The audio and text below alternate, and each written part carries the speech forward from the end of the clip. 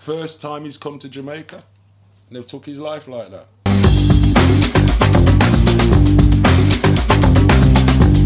On Monday, January 2nd, 2022, about 12:02 p.m, Sean Patterson, a 33-year-old personal trainer of West London, Great Britain, was shot and killed by unknown assailants at a villa in Bogue Heights, St. James.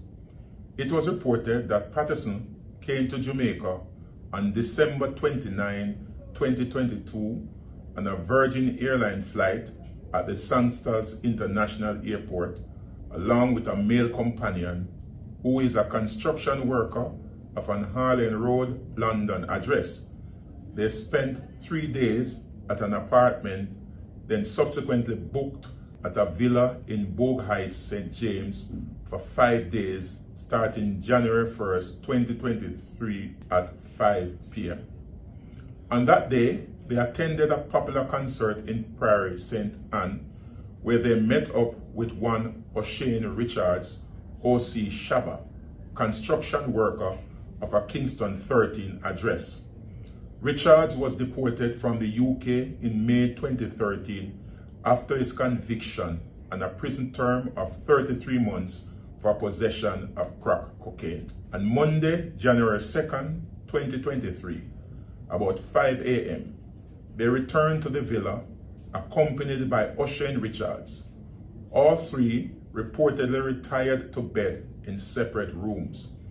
About 12 midday on Monday, January 2nd, Patterson woke up and went to the pool deck along with Richards, and they were both talking on their phones. Richard reported that his back was turned to Patterson when he heard several loud explosions sounding like gunshots. He reported that he looked around and saw a lone man dressed in a black hooded sweatshirt with a handgun shooting Patterson. Richards allegedly ran off in bushes. The police were summoned, and on arrival, Patterson was seen clad in a grey shorts on his back in a pool of blood with what appeared to be gunshot wounds to the upper body and head. From credible information received, Sean Patterson is well known to the UK authorities and has an extensive criminal record for a number of offences which include narcotics, violence and firearm.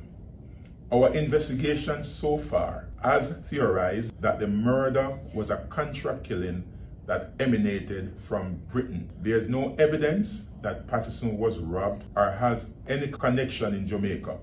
The investigation is making significant progress, and we are working with our international partners. If anyone has information they think can assist this investigation, please call Crime Stop at 311 or Police Emergency at 119 or the NIB tip line at 811. Sean Patterson was 33.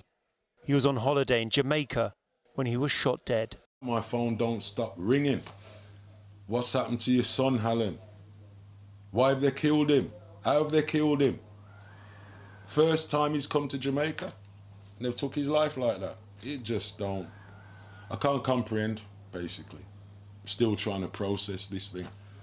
That's when he got christened. At his mother's home in Shepherd's Bush, Sean's father and brother look at old photos. He hadn't even started to shine yet. No children yet. He just basically started to live his life. Starting to find himself. Went to Jamaica.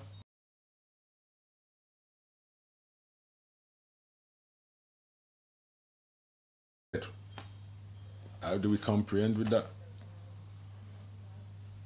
The whole world is missing Sean Patterson.